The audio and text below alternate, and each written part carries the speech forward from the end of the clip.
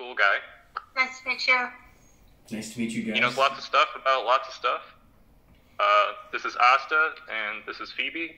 Hi guys, it's nice to meet you. I'm glad we were able to set this up today.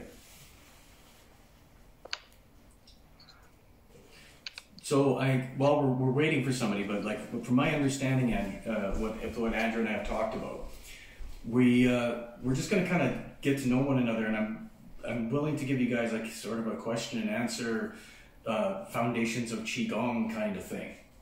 Just because, like, why not? Andrew and I talk about this stuff all the time. So it doesn't hurt to include anybody else in the conversation. That's what I figured. And it seems like we all have a few things that we have in common. Some common interests. Sounds good. Yeah. Very cool. Also, the person who just joined is Rose. Hi, Rose. She is also part of the group. Hi. Right on. Hi there. Hi. Thank you for doing this with us today. Hey, no worries. So I'm under the impression that I'm doing like a little how does Qigong work sort of thing. Because I understand you guys are all part of a different group doing CD practice, like remote viewing, which is like, from my point of view, like a meditation practice, basically, right? So if that's the case, if you have any questions about anything, feel free to let me field them as best I can. If I don't know what I'm talking about, I'll let you know. So, do you have anything you'd like to talk about today in particular? Or are you just hoping I have a speech? A little bit. A little bit? Yeah. That's totally honest. That's Maybe a speech to start things off? Okay, fine. So my name's neilripski. I started training Chinese martial arts in 1986. And through just who I am, it became everything that I wanted to do with my life. So I spent my whole life doing it. The last 10 years, I used to have a dojo of my own, and then 10 years ago I shut it down and started traveling and doing workshops worldwide. I got into some of the Kung Fu magazines and Tai Chi magazines and things, so I was able to do workshops, right? So now I've moved back to Edmonton, Alberta, where I grew up, and I'm starting a new dojo here and all that kind of stuff, and I'm trying to do this online thing ever since COVID began. And the real truth is, the reason I do this is because I've had so much success in my life from practicing this stuff that I feel like my teachers were super kind to me by, being willing to share their culture and things with me to the point that I started to get it. And I know that other people can get those kinds of results because I've been teaching now for a long time and I've watched people grow and change. And I find that the biggest issue in Qigong, if we start there, is that there's a fundamental kind of misunderstanding about the word. Because people throw the word Qi around a lot. Are you guys familiar with the word Qi in some context? Yes. Cool. So 9 times out of 10, if you ask somebody to define that word, okay, they're going to go to a Qigong class or whatever, they're going to end up saying it's energy, life energy. If you're into yoga, they're going to call it prana. They're going to use words like ki from Reiki, that sort of thing, breath. But that really doesn't tell you anything. It's sort of this amorphous definition. Oh, you're going to work with your life energy. That sounds nice, but if you dig any deeper under the surface, you have to go like, how do you do that? How does that operate? So the thing is that the key is really actually in the word itself. I found that the deeper I went into Chinese medicine and Chinese philosophy, the more the things my teachers said to me actually made sense because I started to speak their language. So the word qi, for instance, right, is actually a drawing of a fire, like a campfire, with a pot, well, like a stove, and a pot over top of on the stove. And the pot is boiling water. And the steam is lifting the lid of the pot. If I had a whiteboard here, I'd draw it for you. So this energy that is created, steam energy, that lifts the pot lid, is the quote-unquote qi. That's what they're talking about, is this intangible but forceful thing that exists, right? And of course, boiling water, when you think about when this language comes around, boiling water is life. You don't live if you're not boiling your water, right? You're going to get dysentery and it's going to be bad. So all of life ended up connected, of course, to pots of boiling water in China because it was rice or millet that you were boiling. But this is where the life energy thing comes from. But the thing is, I feel like energy is like not taking it far enough. It's too amorphous. All kinds of energy are actually results of relationships. So two chemicals work together and they release energy. There's still a relationship taking place to create this energy, this so-called life energy, right? So how do you work on your qi? Well, the thing is, the stuff my teachers would tell me, like, I have strong qi, that's why I don't get sick. They were really telling me what they were trying to say. I just didn't understand them. I have a lot of relationships in my body that have been taken care of. I eat well, I sleep well, I breathe deeply, I try not to stress, and thus the relationships in my body are strong, the qi is strong. So when you're doing Qigong, the real fundamental of Qigong is always to ask what relationship you're working on. Because everybody knows Qigong by this sort of esoteric weirdness. That's like, you're going to do breathing exercises. Well, yeah, but like, why? Well, because, for instance, in the case of breathing exercises, if you are a normal person, you tend to breathe about 8 to 16 times a minute. In so doing, you use about 40 to 60% of your lungs. You generally don't breathe very deep. That would take longer. People who don't breathe very deep live shorter lives. This is just math. It's not so hard to figure out that if you don't oxygenate your blood, things will deteriorate over time faster, etc., right? So why do you practice deep breathing exercises? Because you're changing the relationship of the oxygen and the blood in your body for the positive. And if you root your Qigong training in a place that's that physical and that like tangible to hold on to, then when you start to do the really weird Qigongs, where you're dealing with your emotions or your mind, or quote unquote using the energy, because it is a thing, you start to understand that this is just a series of relationships and logical questions I need to ask myself. And when they start to become habituated things, like in the case of something like Tai Chi, right? Like what Andrew and I do martial arts. Habituated relationships can create a lot of strength in the body, right? A weightlifter becomes extremely good at certain types of movement. They're super strong at them. Those sets of relationships of shoulders and whatever, that qi becomes very strong and it becomes useful in life. And that's kind of the idea. So like when you're really studying Qigong, you're doing the gong. Gong means, literally means the skill that is passed down usually by your family that is a result of a lot of work. It's like you have to do a lot of work to gain this skill. So Qigong is doing a lot of the hard work of studying the relationship, whatever that relationship is. And that's how you have all these different kinds of Qigong, right? You've got things like general health Qigong, which is what everybody kind of knows is Qigong, stuff that looks like Tai Chi, you know, soft movements and all that. And then you've got things like medical Qigong.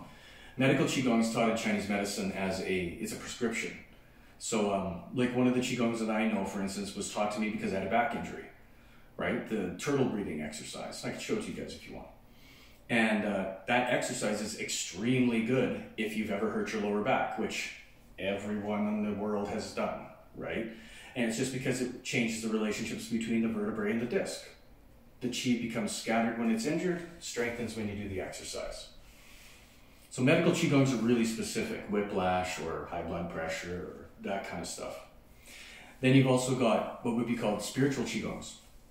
So like things like remote viewing would be considered a spiritual Qigong practice from this point of view. Because you're not dealing with the physical relationships of the body here. You're dealing with the mental relationships. You're dealing with what reality is about. It's about the mind and the relationships that interpenetrate the mind and other people's minds. Then you've got things like martial arts Qigong. And those are the ones that are meant to make people really strong or make people really powerful. And then last but not least, there's some very specific focused health Qigongs that are designed solely for longevity. So they're like maintenance Qigongs that you're supposed to learn. Like if you're lucky, you learn them way before you need them. And then the illness that they are actually working against never appears.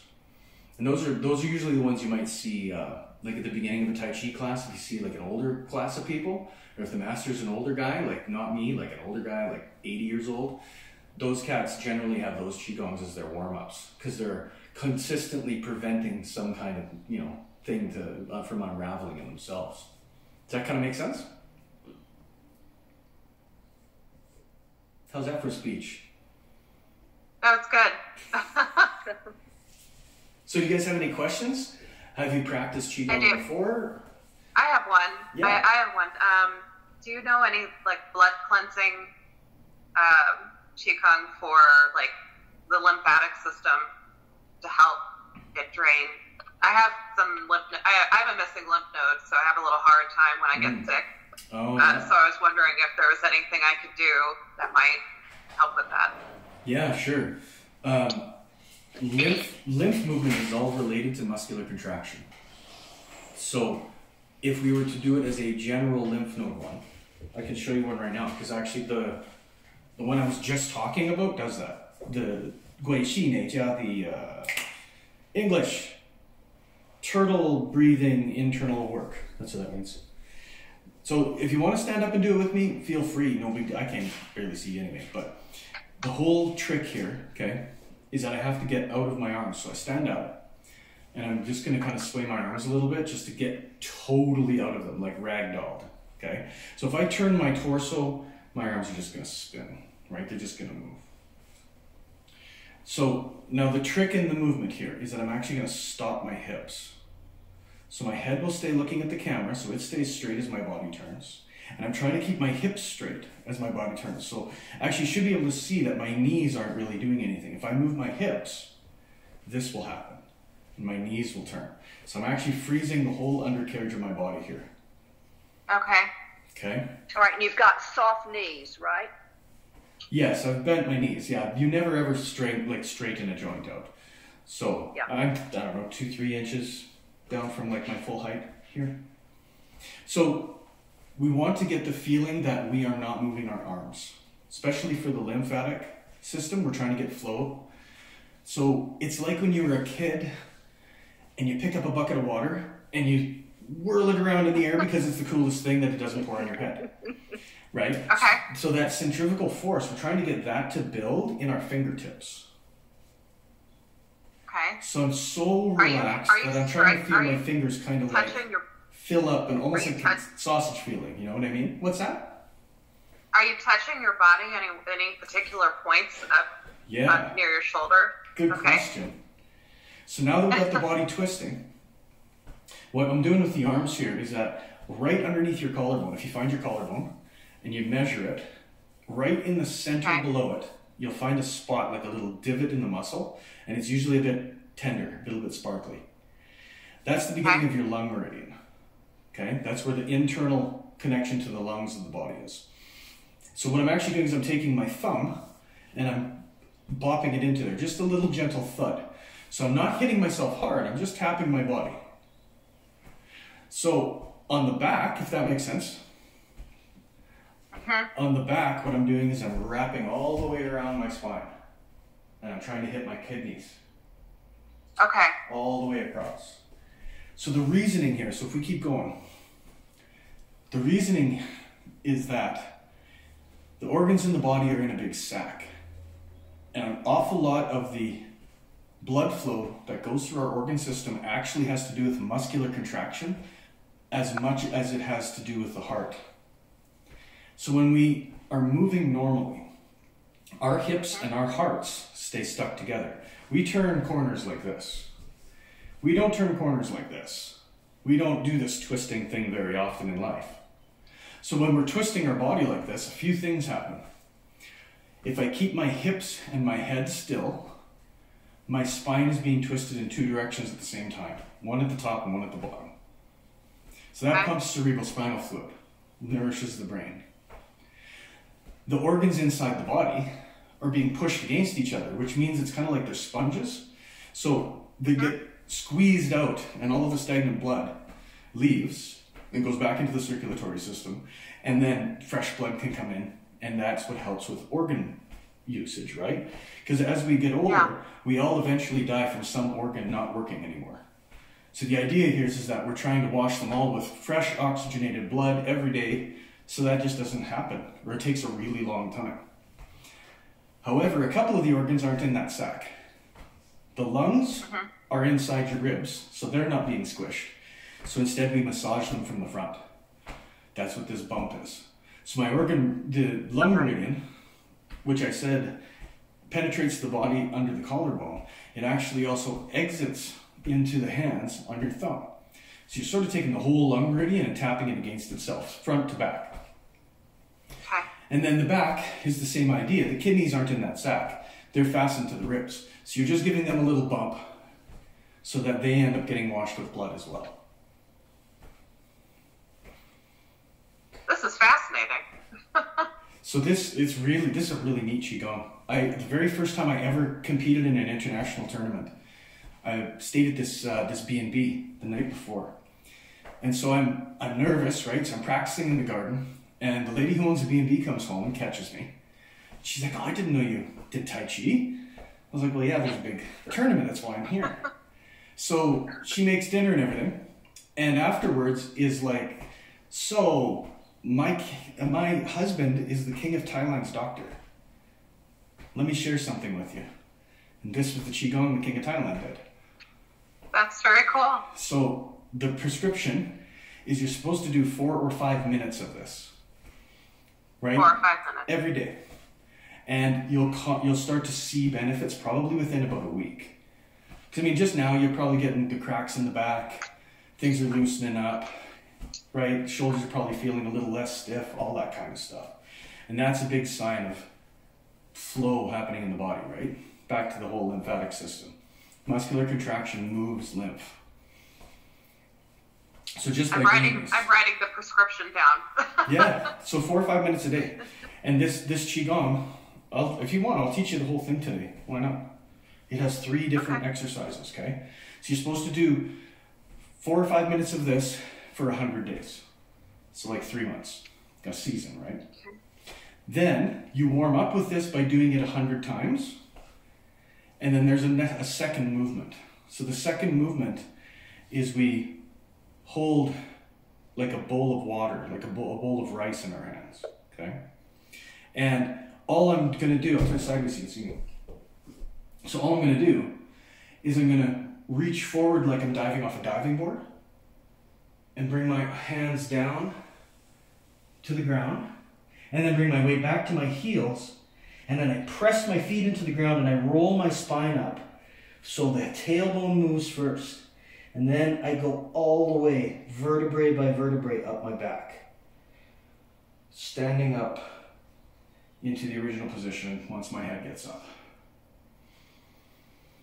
So as we move down, normally you're not talking, but you're exhaling.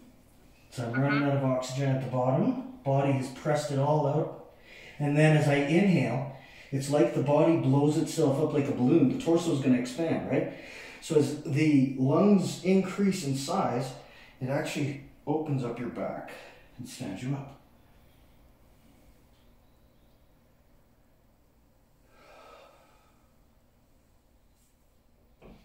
And the third exercise is that one reversed. So instead of diving off a diving board, I drink out of the bowl.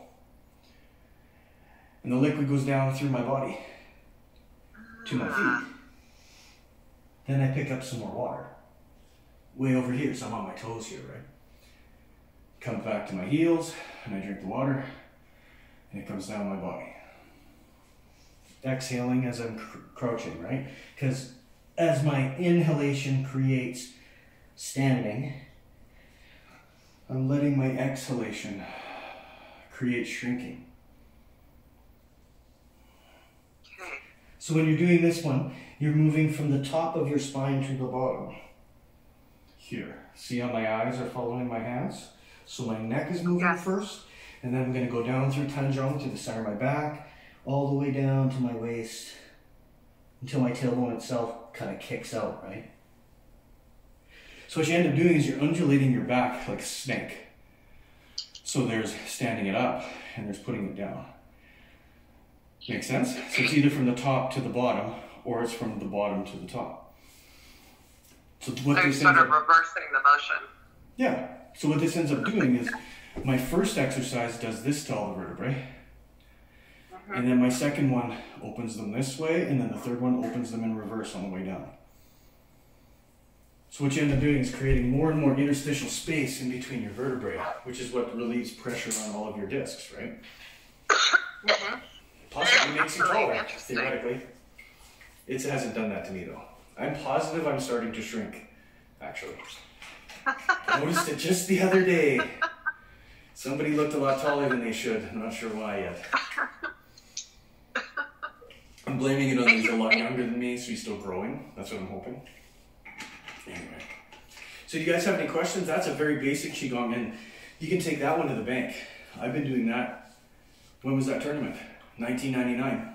So I've been doing that for like 25 years, that Qigong, and it's nothing fixes my back better than that one. That's why I do it all the time still, because I had a back injury when I was young. Do you recommend doing this in the morning or in the evening or several times a day? Or you can do it more than once a day, that's fine. Morning or evening depends on how you react to it. So for me, this is a good morning Qigong because it wakes me up and I feel energized after I do it. So it's no good at night because it's just going to keep me from sleeping. So it's just depending on your body, how your constitution ends up taking it, right? Morning it is. Yeah. I mean, that's my thing too, yeah. I mean, there's a few practices that I can do at night, but it's not any of the moving kind of stuff. It's usually meditative stuff that I can let myself kind of cool off afterwards and go to sleep. Does anybody have any other questions about anything in particular? Is there anything you'd like to talk about? Andrew, any questions? I just had a quick question. Is this also good for bone density issues? Oh yeah, right on. Okay. Yes, but there's better ones. Oh. I'll be honest. Like this will help for sure. I'll show you a bone density one if you're asking. It's really, this is a bus stop Qigong is what I call it.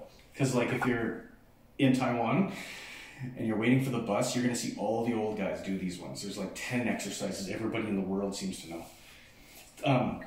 So this one is like, all I'm going to do is the arms swing forward and back. Okay? And it's like I'm going to take, like I have water on my fingers and I'm flicking the water. Flicking the water off my fingers, see? So I'm flicking the water at the camera. Maybe if I turn sideways. You can see there's a flick there. Now here's the trick. You start to go up and down with the flick.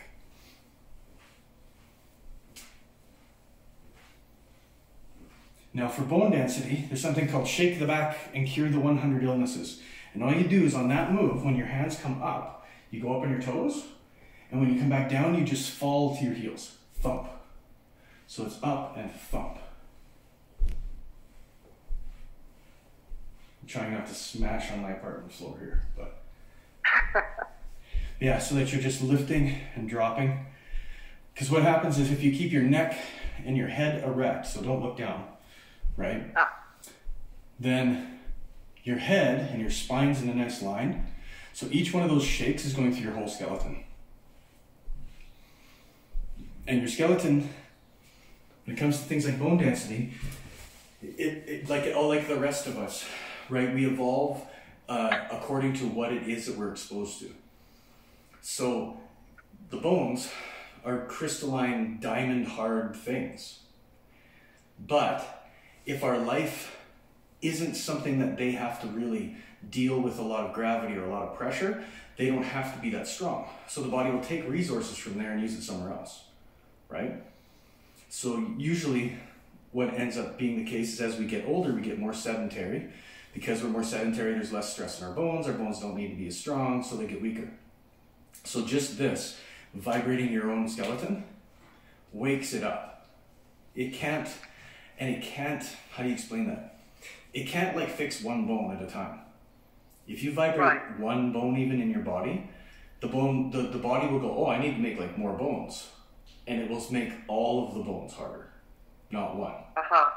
So in this case, we're using our heels and our shin bones to do that thing. We're making them vibrate on each one. So then it might not be vibrating your neck or whatever, who knows? But it is vibrating those. So then they are getting stimulated. There's going to be more bone marrow growth, et cetera, right? If you give it the time. This is one of those things. It's not. None of this is a magic pill, right? All of these things are like, if you do it for 100 days, you will get the full benefit. That's the poetry, the Chinese poetry of all Qigong, is that once you've done an entire season, 100 days, then you will understand what that Qigong actually does, because you'll have felt it happen now. But it won't happen really like in 5 days, you know? Right. Like for me, I've done a lot of these, and I've done the 100-day things. For me, it seems to be like 2 to 3 weeks in, you start to get sort of a, oh yeah, maybe something's different, because it's such a subtle change, right? And then by the end of 100 days, you're very sure about whatever that Qigong did. So like when the very first one I showed you today, when my back is bad, like I end up, if I'm traveling, doing workshops and stuff on airplanes, I'll end up with a bad back, right? That Qigong unravels it super fast now. But it took time before it started to do the job. Now my body's used to it, so I just maintain all the time, right? And it's the same thing if we had, if we had more time, there's other ones, but yeah, any kind of that shaking force, like just bouncing on your heels, should help your bone density. That's great. Thank you. Yeah, that's no big deal. That's no problem. See, that would be like an example of a medical Qigong, because it's directly at a thing, a single pointed thing, right? Whereas the first one, realistically, is more of a longevity Qigong, because it's really an organ massage. So you're trying to make sure that the body gets and stays healthy eventually, right? Any other questions? This is good. No other questions? Ask a question. We're kind of going down the line. Yeah, somebody's got to ask something. All my questions are about suggested readings. Oh, interesting. What about what particular type of topic? My main problem is feeling what's going on inside my body, like to feel the flow of energy or anything that's going on. Mm-hmm. So Andrew's given us a couple of really good ones, but I'm always in the market for more about, I don't even know what you would call that or how to fix it. Interesting. So what did Andrew suggest? Don't put me on the spot. I'm trying to put him on the spot. What are you talking about? Opening the energy gates is one. Oh. And also Comprehensive Guide to Taoist Neigong. Yeah. Yes. Because it's like a brick, but it covers all of the stuff. Sure it does. Yeah. Wow. Okay, well, I mean, there's a lot of things we could talk about. Number one, you got to read the Tao Te Ching. If I got to make a recommended reading list, that's number one. If you want to learn Qigong, you have to understand Taoist thought. You have to have an idea of where the Taoists are coming from, because that's where Qigong originates. Like the real origins of Qigong are so long ago that there's shamanic stuff about it, right? It's like the indigenous practice of China is what Taoism is. It's like the indigenous religion, you know, and then eventually the Buddhists come in there and they smash together and you end up with Zen, right? Which is sort of like Taoism and Buddhism smashed together is what Zen Buddhism is like. Yeah. So you have like Tantric Yogacara, Heruka, kind of Vajrayana Tantra coming out of Tibet and coming out of India at the time, ramming into these crazy shamanic Taoist people. So the whole heart of Taoism, of course, is Yin Yang, which is the biggest thing that the Tao Te Ching is trying to teach. The problem is that the book is really hard to understand, because it's 81 poems about the same thing, essentially, which is very, very, very difficult at first to kind of penetrate. But if you understand an idea of what Yin Yang is, then Qigong practice has a real foundation. So like, for example, everybody knows the diagram, right? With the two, the white and the black, and they're circling each other. Everybody calls it a yin yang. And a yin yang is actually the names of the two colors. So where people go wrong generally is just that we have a tendency to make very literal and absolute definitions of things. So traditionally, to learn yin yang theory, you start with things that are yin and things that are yang, so they make sense to you. So like heaven and earth, men and women are yin and yang to each other, that type of thing. But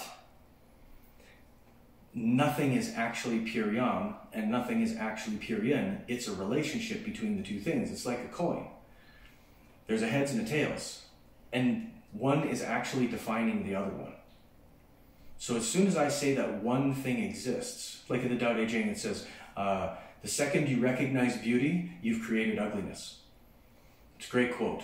Because the moment you decide and you make this judgment that something's beautiful, you also decided something isn't. That's the other side of that coin. However, as people, we tend to see the first thing in front of us and accept that as the reality and the truth. So the first side of the coin is sort of where everybody lives. So the idea of learning the yin-yang theory is that you are constantly then realizing, oh, the first most obvious thing that occurred to me was, you're moving your hands in Qigong. So that's probably not what's really going on. That can't be the whole story, because what's the other side of the coin? Well, it must be like breathing or thinking or whatever it might be in the exercise. So when your understanding gets to the point that you can take anything you're already learning and just look at the other side of it and go, well, how does the other side work? So what is yin-yang? What is the yin-yang pair? Because one always exists. So in any movement, for instance, if there's a movement that moves forward, there's another part of your body that moves backward. Let's take that as a prime example, Tai Chi example. Why do we care? Well, if I push forward with one hand, I only use the muscles here to do so. If my whole body's a part of this, and one hand is the yin, and it's moving backwards, then my torso starts to turn, and a whole bunch of my body works to do this movement, which means I could push this really heavy door open really easily suddenly, whereas this might have been difficult. And the thing is, that's the body. We think of our bodies as all these separate parts, and it's not like that. We move our arms and we move our legs, and then we sit on our butts, and we don't think of ourselves as a whole working being all of the time. I mean, the curse of Western education in a way is it roots us in the duality that mind and body are separate things, but they're not. They're really not. The whole idea of Qigong is that relationship.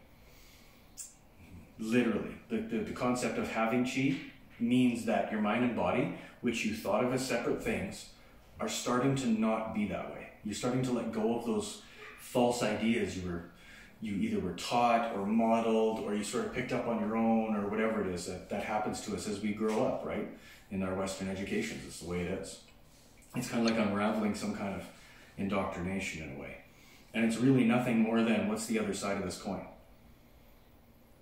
So when you're practicing any Qigong, that's why I first recommend people say, what's the relationship we're working on? Because otherwise there's only one side of the coin. You're just doing the stupid Tai Chi class at the YMCA. And, doing your thing and whatever the old people are doing. Great. That's fine. It's good for them. Is there another side to the coin? Of course there is. But if nobody asks about it, nobody introspects about it, nothing ever changes. So the Tao Te Ching is a great bit of advice, except it's really hard to read, and it's about yin-yang. The best kind of advice I can give you for Qigong in particular is to get your foundations really well laid. Learn one Qigong from somebody you think kind of knows what they're talking about, and then you use the philosophical underpinnings of those books to tear the Qigong apart, because everything is very logical, actually. It just looks esoteric to Western educated people. It did to me. I mean, one of the reasons I was attracted to internal stuff and Qigong stuff because I got injured in a construction site when I was 19 years old doing Kung Fu. So, I mean, I hurt my back.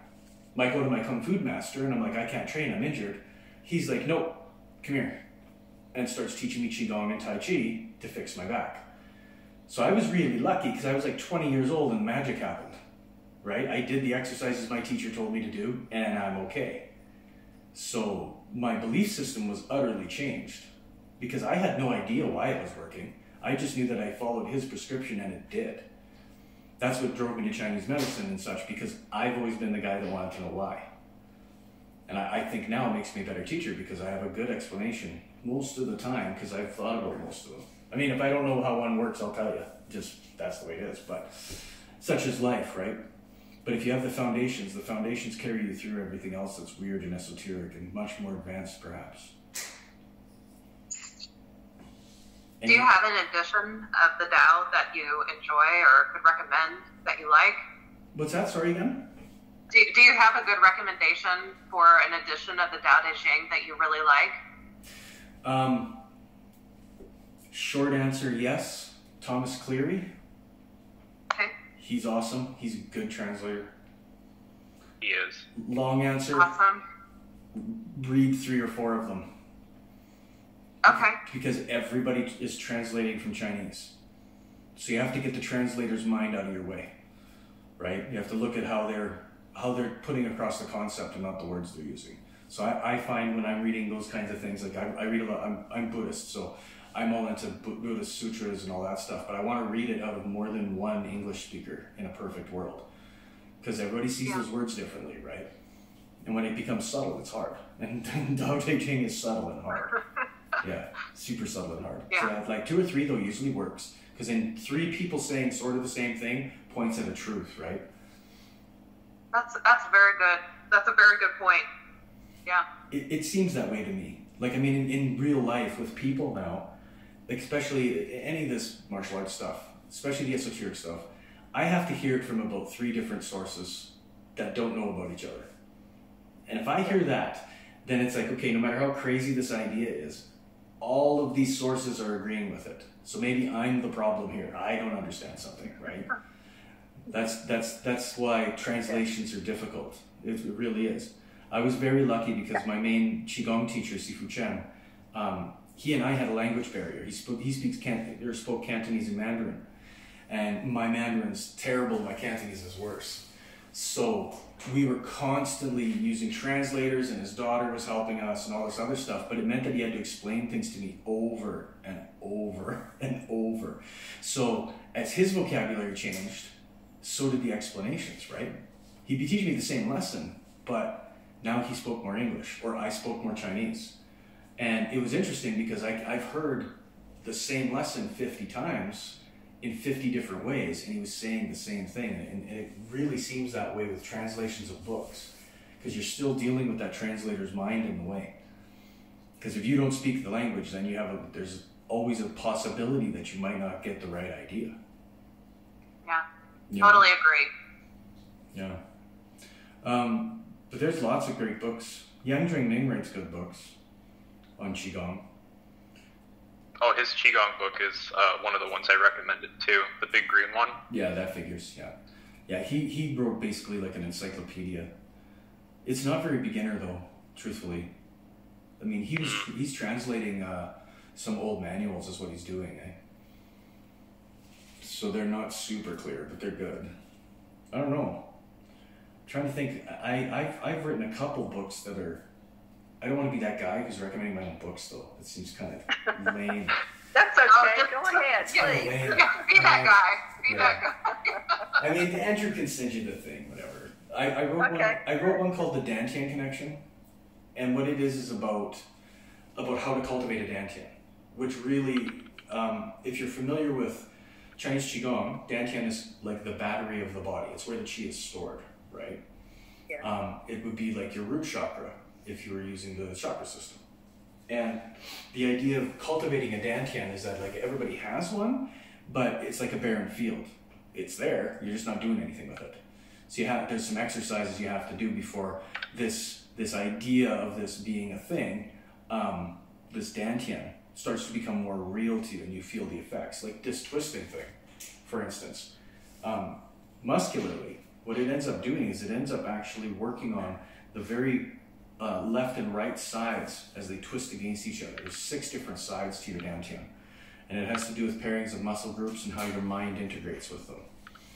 So as they get stronger and they get more balanced, things like your digestion gets better, right? You don't have any regularity problems, stuff like that, just because all of the muscles down here in your guts are really well coordinated. And it's interesting. I mean, if you want to hear another speech, Dantian's really an interesting subject, I think, because we're here for this. Okay, cool. We're here for fine. Yeah, I won't shut up then. I just won't shut up. It's fine. So Dantian, good words. Dan, D-A-N, means a furnace. It means like a furnace on a Taoist mountain where you would cook medicine, where you would make the pill of immortality is actually literally how it reads. So it's like a cauldron or a brazier, something that you could heat something in. And then Tian is actually field, literally like rice field. Okay? So it's a place where energy comes in the body, right? Rice represents life. That's where the life energy stuff again comes from, right? Is anything having to do with rice and rice fields, you're talking life stuff. So interestingly enough, if you go back far enough in time, this is what I was talking about earlier, there's kind of a shamanic vibe if you go really far back in Taoism. So if you go far enough back, imagine you have no education in science at all, like tribal times. All you'll start to realize is that sometimes you get hungry and you feel bad here. And then when you eat a sandwich, you feel good here and you have energy. Energy comes from here. How did the energy get there? Well, I ate the sandwich, it must have energy in it. And they're not wrong. I mean, they're talking about calories, right? It's very logical. But if you go way back and you have that kind of thinking, no education, it starts to be that life energy that from the things that you eat, the things that you drink, and the air that you breathe, go here. It's stored here. That's Dantian. And they're right, because if you look at our body now, that with what we know now, we know that's how it works. When you digest food, you get energy. You feel good here, and then you feel good everywhere. And the idea is that there's different types of qi that can be cultivated for the Dantian. So when it comes to health, you're always looking at the food you eat, the air you breathe, and the water you drink. That's the number one thing, because it's over and over and over. Whatever you put in your body is what your body will become, right? Every 7 years, your cells replace themselves. So given enough Big Macs over enough years, you're made of Big Macs. Not cool, right? So those are your first relationships of your qi. And your health is your nutrition, right? What you actually allow to take in to become a part of you. Then you get into the more esoteric stuff when you're trying to build qi by doing exercises. Some of those are relationships in the body, so that muscle groups work together, lymph gets pumped, all that kind of stuff.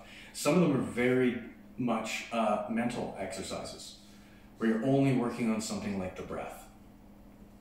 And it goes so far until those mental exercises are pure stillness. You're not moving at all, right? For example, if we were to take a second here, and I'll just show you a basic meditation. Because a meditation is Qigong, it's energy, it's work on a relationship. The relationship, of course, here is the ultimate in esoteria, though it's the mind. It's totally intangible, it's ethereal, right? We all possess it, but it's hard to exercise. So here's the idea. This is from my meditation teacher, Lumpur. If meditation, very, very simply, is bringing the mind to a single place and leaving it there. So it's like a muscle. If you never lift anything with your arms eventually will atrophy until you can't lift anything, right? So the same thing, the mind's power or mind's strength is built up through exercise. It's just like not weightlifting, it's weightlifting with your mind. And that's kind of what focused meditation is. There's different types of meditation, but at the very foundation, you start with a single pointed focused meditation, concentration. So simply all there is to it is you pick a point in your body that you're going to use as a focal point. I use Dantian because martial arts guy, right? Qigong guy. So I just made sense out of that. A lot of Buddhists actually use their heart. Other people will actually use the upper Dantian in the head, in the center of the brain, or on the third eye, yin tang, if you will.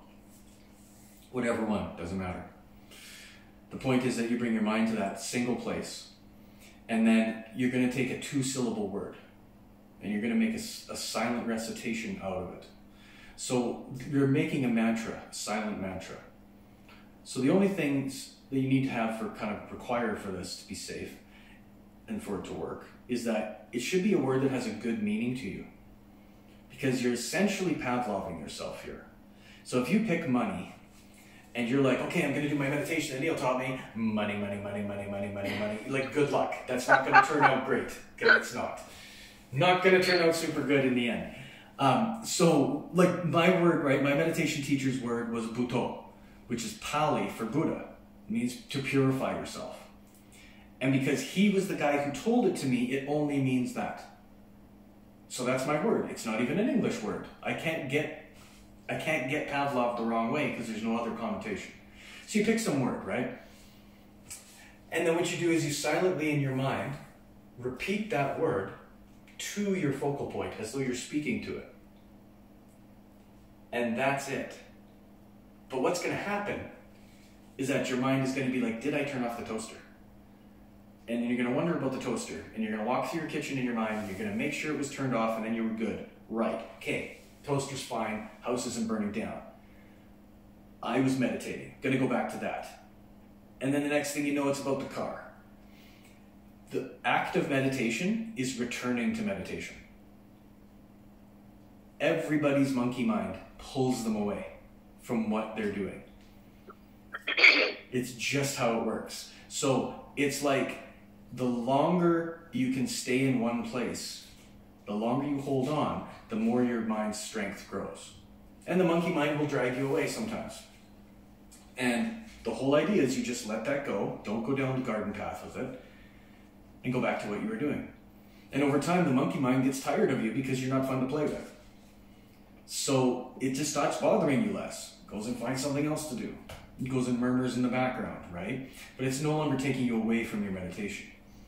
My teacher Lumpur described it like a bank account. It's like every time you do a meditation this way, you're depositing in your bank account this mind power. And then this mind power is what you use to deal with life. So if you think about it, there's a type of meditation actually, it's called natural meditation, that we actually all do every day. And we do it right before we go to sleep. Right when you're falling asleep and you stop thinking, and you haven't started dreaming, there's a moment where everything goes really quiet. And we sit there for a little bit, not long, but it's a moment where we're actually in a state of meditation before we go to sleep and drift off. And each day that builds mind power for us. However, it builds, 1 unit of mind power, and my stress at work tomorrow is 1.5 units of mind power. So what happens is you end up running a deficit over your life. This is a way to explain things like memory loss in older people and Alzheimer's disease and things like that. It's just that the mind is starting to grow weak. They've had a stressful life.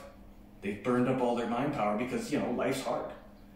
And if you're not exercising the muscle you're using all the time, eventually you tear it, you break it. So if you continually practice this mantra, this silent recitation of a word to a focal point, your mind will be able to hold on to that mantra longer and longer, and it gains more and more strength. That helps prevent those kinds of things. And it's also what ends up being the thing that creates quote-unquote chi. It ends up being the concentrated moment where everything is all gathered in one place, where you can actually do something with it. Because everybody's got lots of chi. It's just that it's scattered all over your body doing all those different jobs. Whenever we're doing a Qigong or a meditation, we're gathering all of those relationships and bringing them to one place. And that's not easy. That's like holding on to something. So it builds power to do that. It builds strength to do that. So, there's no reason for us to do the meditation right now, unless you really want to. But that is the basic meditation method. And quite literally, when I was training with him, because I'm who I am, I ended up becoming friends with the monks at the temple. And truthfully, it's exactly what the monks learn. It really is. They just had to learn a whole bunch of prayers. But when they were meditating, this is the thing that they start with for the first few years. And it really does cause really incredible benefits. Same sort of thing, within 100 days. If you did that for 5 minutes a day, you'll notice it in 30 days, truthfully. It doesn't take 100 for that one. In 30 days, you'd notice that things are a little different. It kind of puts a filter on your emotions. Things don't set you off as easy. Everything, it kind of turns the volume down on the world a little bit, makes you a little bit more chill. I'm a totally way more chill guy than I used to be. Absolutely. And it's a result of that. It's a result of that because the the stress has nowhere to land anymore most of the time. Does that kind of make some sense? Does anybody have any questions? No, I think it's awesome. I'm going to incorporate all this stuff and try it for 100 days and see how it goes. Yeah, absolutely. Why Yeah, not? I'm excited. Yeah, I mean, there's no reason you can't.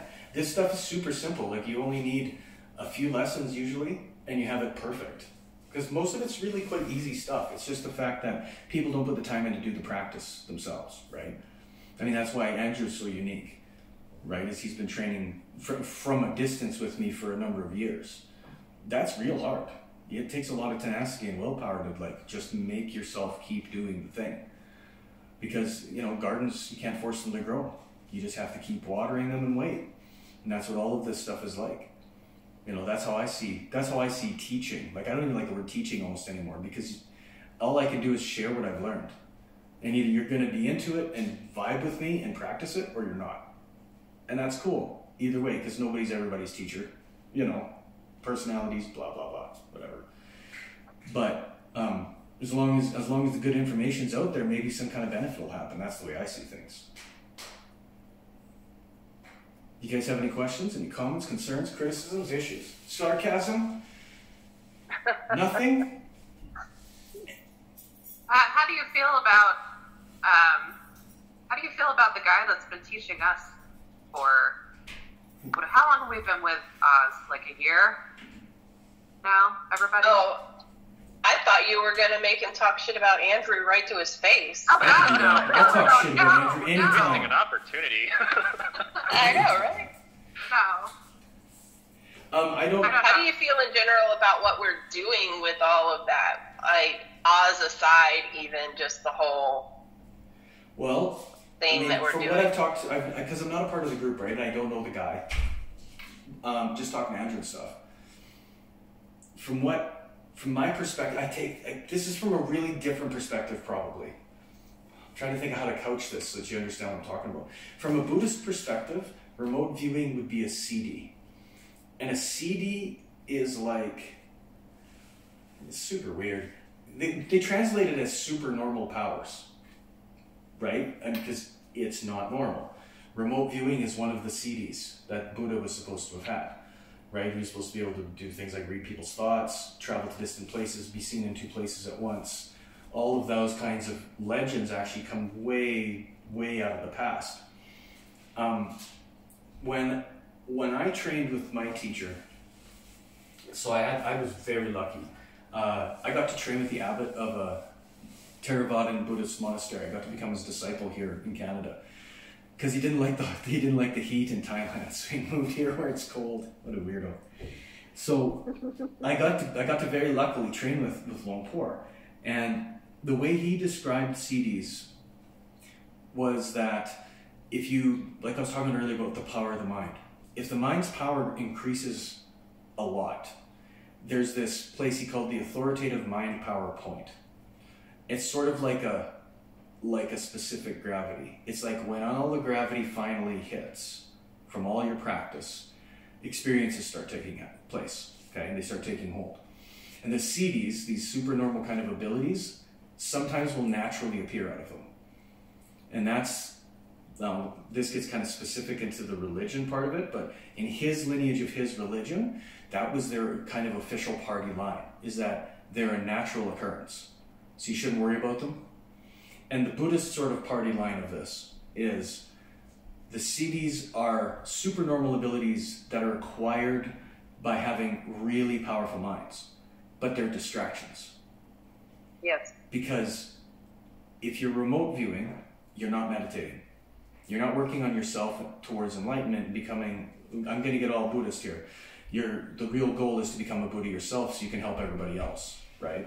Yes. So if I'm busy doing remote viewing, I'm not on my way doing that. So I'm getting distracted. So interestingly, Lumpur, right, was, he used to actually have a healing class at the temple. And so he would literally teach that in one class, then walk into the other one and go teach healing practices, energy healing practices. So I cornered him on it because that's who I am. I'm like, dude, what is up? And he's like, not everybody's going to try to be a Buddha. So if they can get to this point, at least they're being a benefit to other people. But it is still a distraction depending on what you're trying to do. So there is also training in his religion towards siddhis directly, where you actually practice specific kinds of meditation, like what we just did, but directed directly at something like that, where the result is, 10,000 hours of this thing should happen, sort of thing, right? You should end up with this siddhi. But it's a very controversial thing in that sect of Buddhism because it's still considered a distraction. Because would this be part of the Visuddhimagga? That's exactly what it is. That's what that book is. Is Buddhaghosa wrote a book all about how all the siddhis work. That must have been probably what his manifestation was, is my guess. Is that somehow through his training he got a ton of them and figured out how they happen, so he wrote it down for disciples, right? Because the thing is, if you start getting siddhis to work, your mind is powerful. You're getting signpost experiences. You're going past the sign that's like, you know something now. Like if you guys can remote view, I can't remote view, but that's a siddhi sign. That means you already have a level of ability with your mind that the other Buddhist practices would work for real, because you have the mind for it. So like what we did earlier, right? That's kind of almost a remedial class in a way, in comparison to a siddhi, right? But then you would apply this ultra focused mind to something in a direct way. So like most people don't know much about Buddhism. I don't know where you guys are at. Maybe you know lots, and I'm not, I'm boring you. But everybody knows about the things like the Four Noble Truths, right? That's the very basics of Buddhism. Well, the idea is that when you're in meditation and you have a very focused mind, you can start to work on logical problems. And Buddhism is sort of this set of logical questions that you're meant to ask yourself. And you just come up with your own answers. That's it. But what ends up happening is the answers seem to be the same ones that Buddha found as well. And it keeps, for me at least, it just keeps happening. Because the more logically I approach everything, the more things kind of tear themselves apart. So like in the Four Noble Truths, right? The very first truth is that to be alive is to experience suffering. There's 4 sufferings none of us get away from. That's just life. We're all going to have old age, sickness, birth, and death. We have to go through all of those things. So to be alive as a human being means we're going to suffer at least those 4 times, even if we're Elon Musk, who suffers much more than that. But if that's the case, then the second noble truth, right, is that suffering is due to attachment. Well, what does that mean in my life is where the meditation begins. Do I suffer because of my own attachments? So when I'm doing a meditation, I'll sit and I'll buto, get myself in a good stable place. And I'll ask a question like that. I'll be like, okay, what did I suffer from today? Was I angry today? Angry? Was I grieving? What was up? Depressed? And when one of those things jumps out, I can go, okay, what was the point of that? Where did that come from? And it always drills down to I'm attached to something. Because there's kind of only 2 things that happen in life, right? You either end up with a whole bunch of stuff you didn't want, or you end up wanting a whole bunch of stuff you didn't get. And that causes suffering for us all, right? So if I can just kind of let go of that, life starts to get way easier. So as you transverse through Buddhism, you just start asking more and more difficult questions.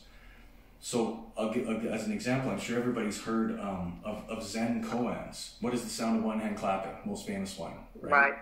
The unanswerable question. There are answers to those questions. It's just that you can't think like a normal person thinks to catch them. So for instance, this is one of the meditations, one of the very first meditations that I generally teach when people kind of get, past the basics. And if you want to try it, I recommend you give it a shot because it's really interesting. Get into meditation, you're stable, you're feeling good, everything's stable, the monkey mind's not bothering you. And then the only question you need to ask yourself is, where do you live in your body? So if I ask people, hey, where do you reside in your own body? And I asked you to point at it, Where are you going to point?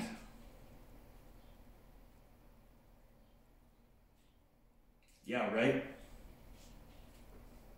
So most people point at their heads because I think in here. Some people point at their hearts because I feel right here. And they're both right, I think, kind of. So the question becomes, where do I actually live in my body? And if you go into meditation and you ask yourself that question, generally there's an answer comes. I'm not going to spoil the surprise. You guys play with it. But you get an idea of what the idea of emptiness is. You get an idea that it's not quite what we think it is. Because how can something so fundamentally simple, where do you live in your body, be an unanswerable question for 8 billion of us? It's crazy. But it's because we don't ever consider it. Because we're busy with the world out there. Buddhism is all about what's going on in here. This is already happening. How I react to it, however, my actions and thoughts and feelings, that's under my control. So if I end up stabilizing my mind through meditation, and I get a strong mind, and I start asking myself like hard questions, like what am I really attached to? Why was I a dick to the TV repairman? Like what was that about? Then I end up changing my own personality for the better. And that's the idea, is that you eventually transform towards being a Buddha, right? Which is a fully realized human being who is doing